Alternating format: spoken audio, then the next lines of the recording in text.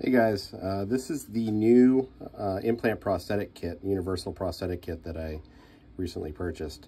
I just want to go over some basic features of this. So in general, each implant company has a different driver. These are all different drivers, and then they often have different torque wrenches.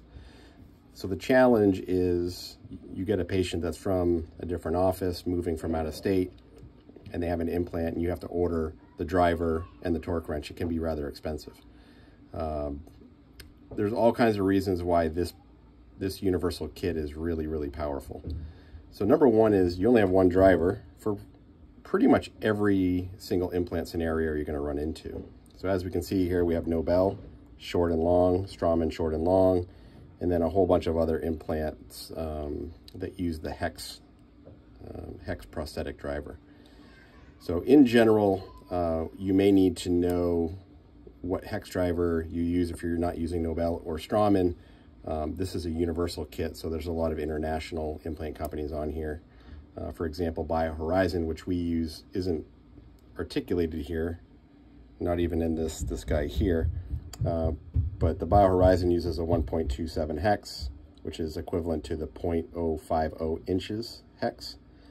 So again, there's always a conversion between millimeters and inches.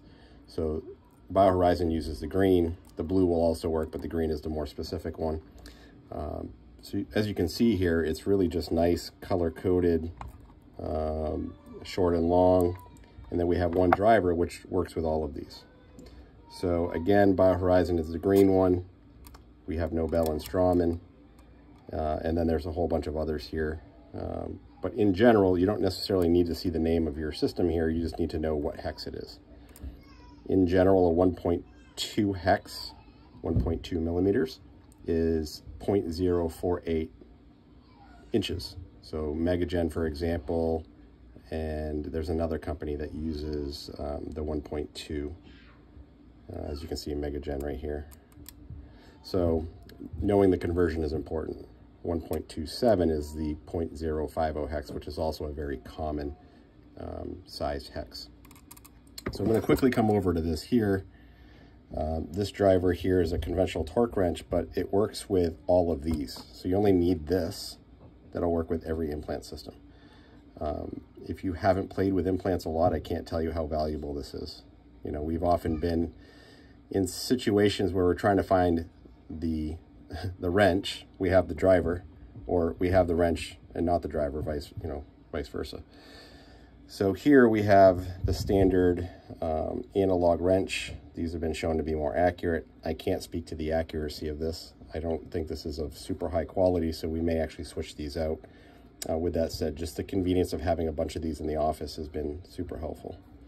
So right inside here, you see a little guy sticking out right there. That is what grabs onto the torque wrench, or sorry, the driver. So as I twist here, there's one direction that you're going to hear the clicks. Let's actually go to the longer driver so I can hold on to it better.